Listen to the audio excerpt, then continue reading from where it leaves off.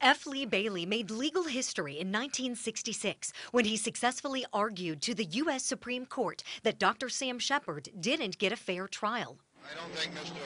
Corrigan is really foolish enough to try this case, but if he wants to stick his neck out, he's welcome to do so. Bailey was hired for appeal and defended him in the second trial. There was a show running rampant on TV called The Fugitive. It was obviously about Dr. Sam Shepard. And I never asked a single juror, do you watch that show? And the prosecutor, who was not on the ball, didn't ask either, because everybody watched it and everybody knew the fugitive was innocent. The jury acquitted Shepard, and that was the start of Bailey's illustrious career. In 1995, he was part of the Dream Team.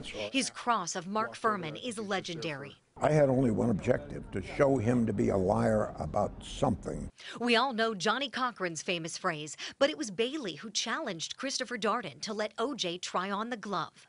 And I said, well, that glove won't fit O.J., and if you don't ask him to try it on, I will. Bailey says Nathan Lane, who plays him in the FX series, absolutely nails it. The last time he spoke to Simpson was in 2008. Because if he calls me or talks to me, he won't get paroled. He's been told that. This week, Bailey is thinking about Bill Cosby's trial. I'm glad I don't have the responsibility for it, but I will say this. Pennsylvania is a good state in which to stand trial. They generally have good jurors. In this case, there is a good defense lawyer and a good judge, so I'm hopeful the system will give him a fair trial, and that's going to be difficult.